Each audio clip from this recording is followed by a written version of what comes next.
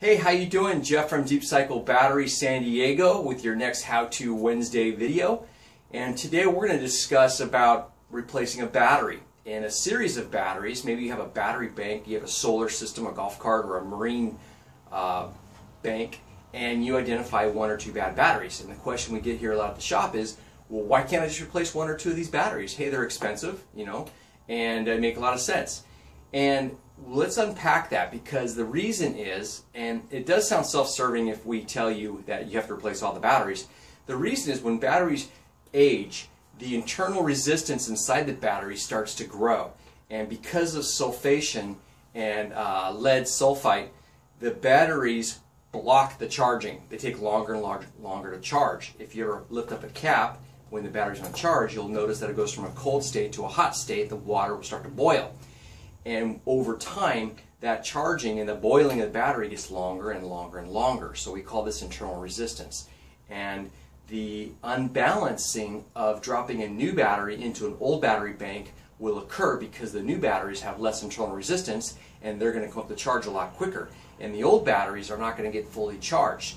And what we see happen is that the charging system may be triggered to stop charging. And once the new batteries come up, it shuts off, and now the old batteries, let's say you have a solar system, you have these Trojan T105REs for an off-grid solar system, great batteries, or the L16RE, even better, higher amp hours.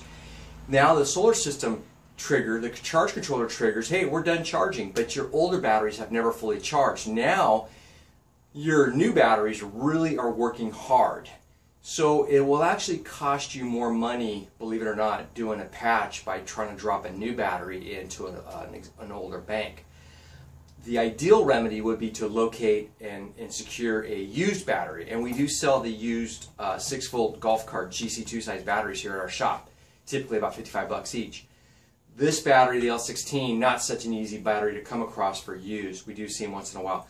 But that would be the best practice if you had to go that way and just do a patch. Then you would drop a used battery in. Definitely don't recommend doing that with a new battery. Now let's talk about the age. How many years or how old does that rule for the batteries take effect? About a year to year and a half, I would say, is the cutoff. So if I have a battery bank and for whatever reason a cell dropped out, it could happen with people use baking soda. Sometimes baking soda will get into the cell. Hey, that'll kill the battery. That could really damage the cell. And let's say you have a year and a half old battery bank. Yeah, you could probably put a new battery in there. Okay, I think it's going to be okay.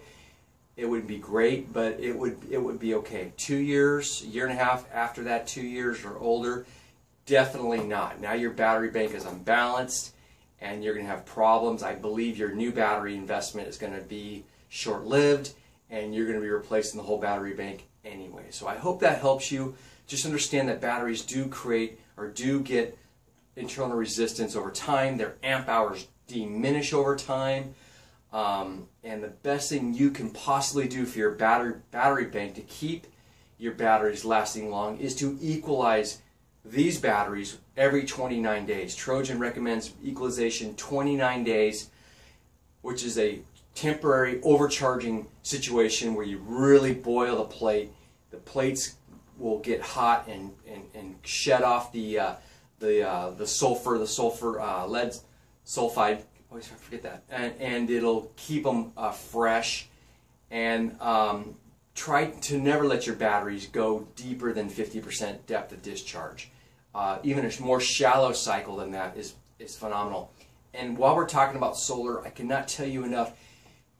Even though it doesn't help me to tell you this, invest in a large solar array, because solar panels last longer than batteries. Batteries have a shorter lifespan, but your solar array will last longer. And if you have a bigger solar array, it will almost act like a secondary battery, because now you have a charging array that's occurring. You're recharging your batteries a lot quicker, and it helps your batteries.